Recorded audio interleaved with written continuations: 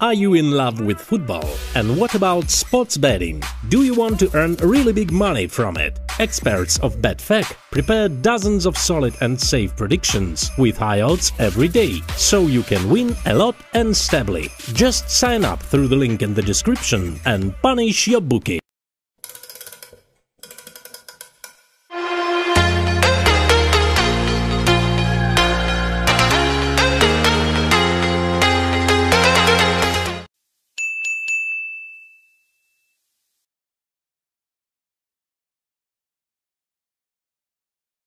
The depth in squad that puts them over the line. Yeah, it's an incredibly talented side, as everybody keeps mentioning. You've got your mercurial star in Neymar. And the good thing about this Brazil team, as compared to other teams, namely Argentina, who themselves are good on paper and have Lionel Messi, is everybody is willing to pull their weight. This team lives up to expectation. It's lived up to the hype so far. Everybody stays fit, including Neymar. Questions coming into the tournament around his injury. He seems rested, back to full form. Everybody stays fit. I just feel this is, without question, the best team in the tournament. I know you take it at face value, don't you? What you see on the bench and everything that's going on, but there seems to be a real chemistry within the side. Yeah, and you know, when you try and figure out, other than Brazil, who's going to win it, you go to Germany, and straight away, as soon as you say Germany, I think of that team unit. They're a good, solid team. They don't make mistakes. They take advantage of situations they create. But then you look at Brazil. This completely revolutionised. This Brazil team is exactly all those things I've just said about Germany. Brazil are that, but you add the star quality, and that's why they separate themselves from your Germanys and from your Spains and your Argentinas. So what's the weakness? I really don't think they have a weakness. Wow. You know, I was trying to figure out if there was a weakness defensively that you could really pick on, but not really. I mean, I was trying to say that Thiago Silva maybe was a little struggling at times, but just from back middle to front, this is a team that should be favourites, who are favourites, and I will be shocked if they don't win the World Cup. Let's take a look at the golden ball odds. Remember, this is the best player of the tournament. Neymar is favourite. 8-1 to me. Looks like a damn good bet, doesn't it? For a team that everyone seems to think are going a long way in this tournament. Yeah, it does. And as I just mentioned, coming into this tournament, seemingly rested now that he's over his injury. And then you chase and pack the likely suspects. Lionel Messi, a lot of questions around Argentina and whether they go deep in the tournament. Again, as much as we think that Brazil will, at the very least, go deep, and Neymar being the leader certainly on the park, it's a good bet. It's a very good bet at 8. Would you put your money on that, Stevie? Yeah, I think that's worth a punt. Yeah, I mean, with not just Neymar, if Messi's going to win it, you kind of think he's going to have to win it on his own. Whereas Neymar is not only going to be fantastic on himself, but he's got the surrounding cast. He's going to have to be good though, Neymar, isn't he? Because he spent the season at PSG. Before he got injured, juggling the ball around, you know, taking the mickey out of other players in France, balancing boots in his head, didn't really play great, and was it the first game at the Bernabeu before he got injured? Yeah, could have got sent off.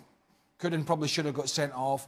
But you just feel when he turns up with this, you just feel he loves the fact now that he's the big I am in this Brazilian team, and he wants to put it right. He had the injury down in Brazil when the World Cup was down there, when he got absolutely mullered in the back from the Colombian player. The Brazilians lost the plot with all the T-shirts, you know, pray for Neymar and all that before the Germany game, and then they lost. So I think with this coach in charge now, it's a more functional side. It's a side that is more focused. None of the histrionics, not so much of a circus, and more concentrated on football. The thing for me is, and I keep saying it, and I'm sure we'll keep saying it, Neymar for Brazil is totally different from Neymar for PSG. And when we're talking about the golden ball and you're looking at individuals, and between us here we have Brazil and Germany as the two teams to at the very least meet the final.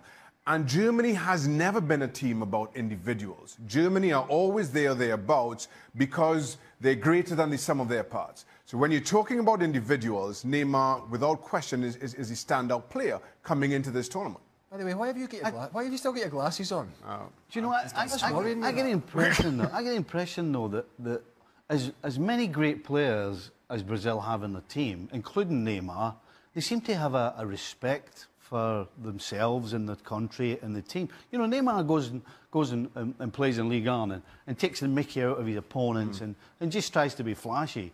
You don't see that with this Brazil side from anybody, not just Neymar, but the lot. They seem to have a respect for. أجرى المنتخب البرازيلي مرانه الأخير استعدادا لمواجهة منتخب سويسرا في افتتاح مشاركة المنتخبين في كأس العالم. البرازيل المتواجدة في المجموعة الخامسة تسعى لإعادة هيبتها في المنافسات العالمية، وقد أظهر منتخب سامبا دلائل كثيرة تؤكد قدرته على استعادة الهيمنة والصدارة العالمية مجددا. وأكد الإطار الفني أن النجم نيمار ليس جاهزا بنسبة 100% لهذه المباراة، وتأمل البرازيل استعادة مستواها المبهر بعد أن كانت أول منتخب يضمن التأهل للنهائيات.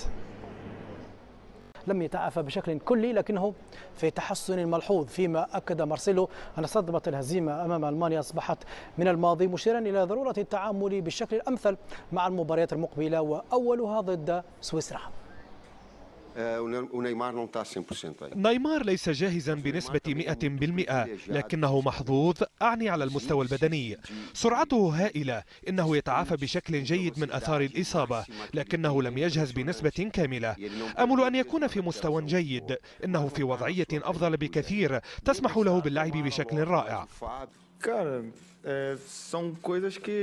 الهزائم متوقعة في كرة القدم، لا أشعر بالصدمة، وإن كنت كذلك يجب علي أن أعتزل كرة القدم نهائيا.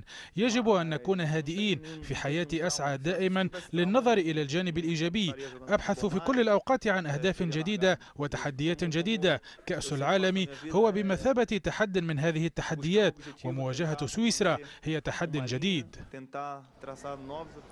في الجهة المقابلة يسعى المنتخب السويسري إلى الظهور ندا قويا أمام نظيره البرازيلي، ويسعى أبناء المدرب فلاديمير بيتكوفيتش لرفع راية تحدي في مستهل مشوارهم في البطولة والظهور بوجه المشرفين أمام منتخب قوي ومدجج بالنجوم ويرشحه الكثيرون للذهاب بعيدا في المونديال الروسي.